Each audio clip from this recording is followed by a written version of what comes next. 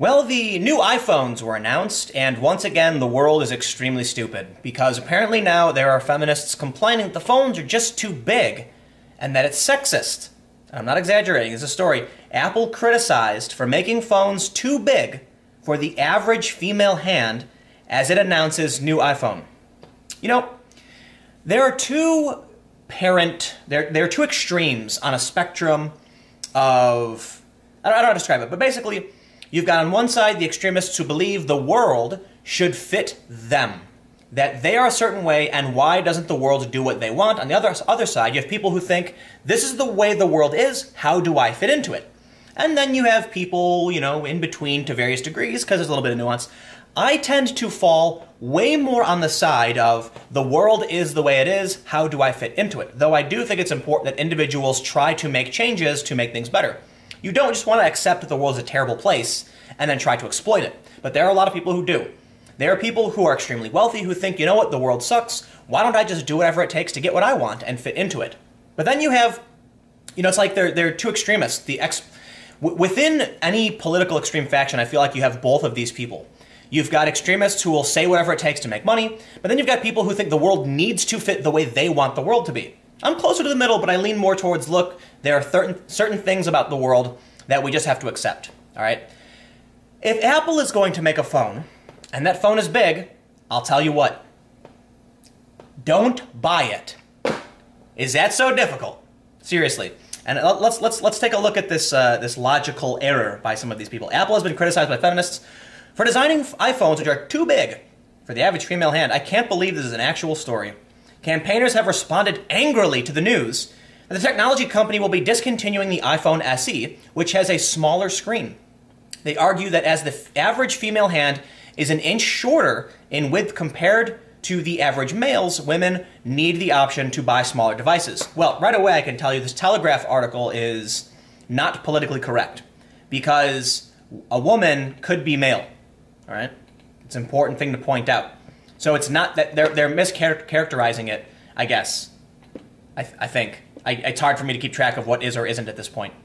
The screen width of the new iPhone X models range from 5.8 to 6.5 inches compared to the smaller iPhone SE, which is a smaller screen at 4 inches. But I'm pretty sure, I could be wrong, but I'm pretty sure the iPhone SE is basically the iPhone 5 with like updated technology, which, that size didn't exist for a couple of years. You know, they brought it back because people liked small phones. But apparently now they're getting rid of it again, probably because people don't buy it. Look, if people bought the iPhone SE in quantities that it made sense, that were good for Apple, they wouldn't discontinue it. But I'm willing to bet most people don't want it. So now you have a weird minority of people claiming it's a feminist issue. Caroline Criado Perez, the feminist campaigner behind the Millicent Fawcett statue in Parliament Square and the Jane Austen 10-pound note, said she developed repetitive strain injury from using a phone which is too big for her hand. She told the Telegraph, "I genuinely have RSI from having an iPhone 6, and it went as soon as I switched to an iPhone SE." Okay, so look, companies are going to make a product.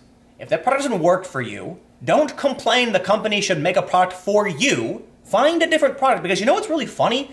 There are hundreds of different kinds of Android phones that worked just as well. Oh, but you want your iPhone. You want your specific phone. Sorry, you can't have it.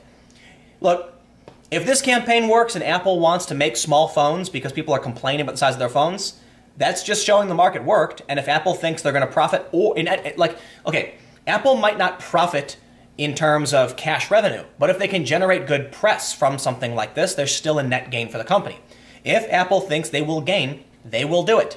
If Apple thinks they will lose, they will not. That's why I think campaigns like this are absolutely absurd, okay?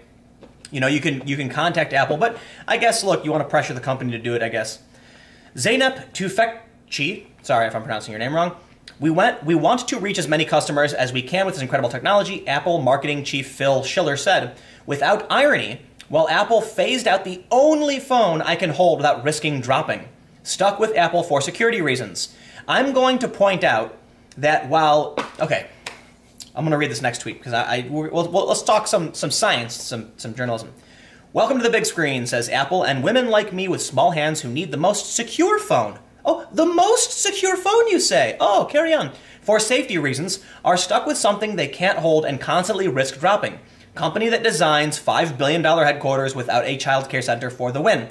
Oh, my stars and garters. Look, Apple is a terrible company, in my opinion. I do have an iPhone. I barely use it. I switched to Android a while ago. I use iPhone for one reason, okay? I don't anymore, but I did. And it's because the tech industry in California prefers it, simply because upper-class white people prefer it. That's really it. There was a map that tracks iPhone location versus Android location, and the affluent areas have iPhones and the poor areas have Androids. Why? Because Androids are fine, but they're inexpensive. And now I would actually argue Androids are better. Okay, more customizable. You can do a lot of hacking and stuff. But what I love here is that Zeynep says the most secure phone, and this has to be one of the God. Look, technically that's not untrue. Listen. For a long time, people said that Mac computers couldn't get viruses. That's a lie, and Apple marketed that lie. The reality was the market share for Apple is so small relative to PC, or it was, that people weren't making viruses for Apple computers because there wasn't a net gain. If you write a virus for a PC, you can infect millions of computers, whereas you might get dozens to hundreds on Apple.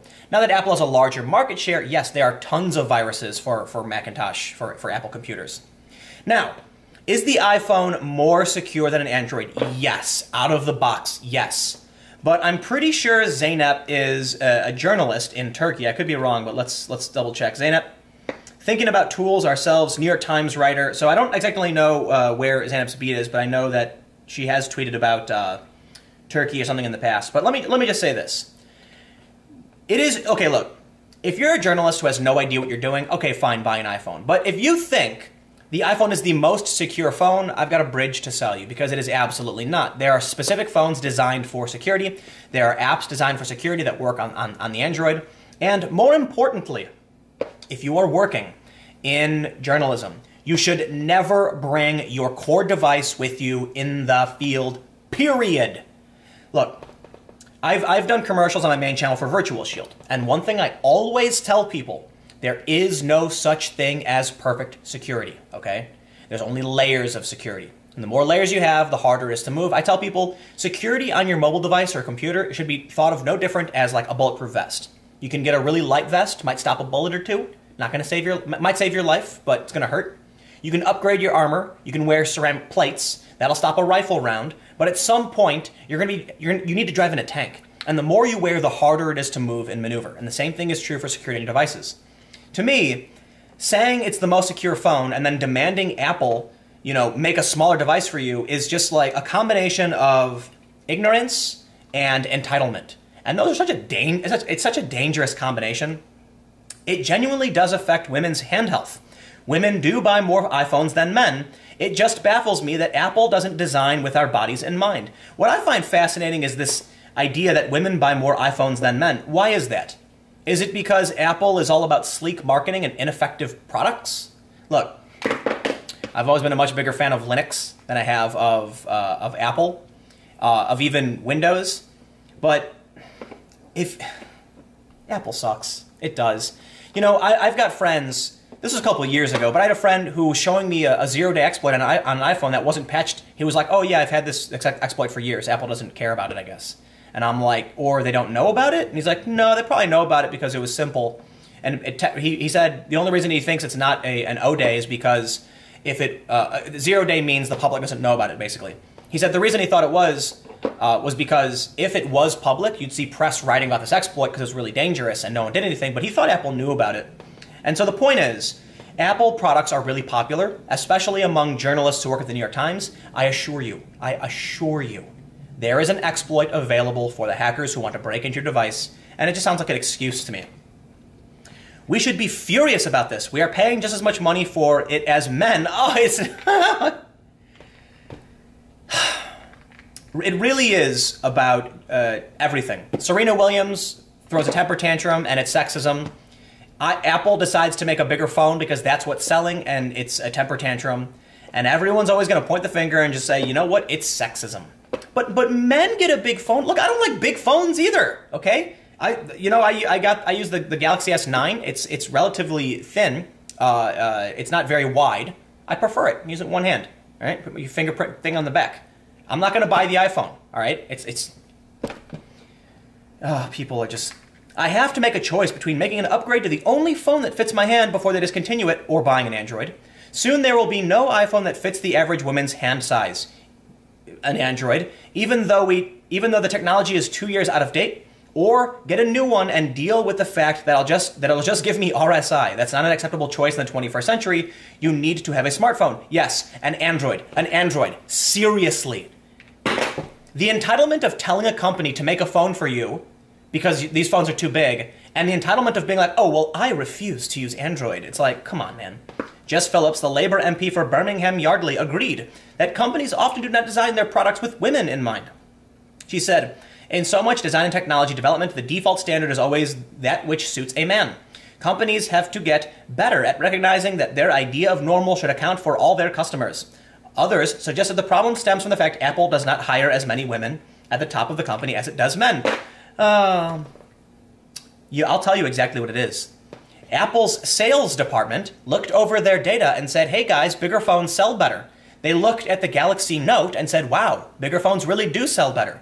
How many phones do we sell in terms of small phones? Not that many. Okay, let's shift production to bigger phones. And then it was done. I assure you there's no group of men sitting around going like, this phone fits perfectly in my hand. Let's make them this big. Anyway, everyone's crazy. Stick around. I've got another video coming up in just a few minutes.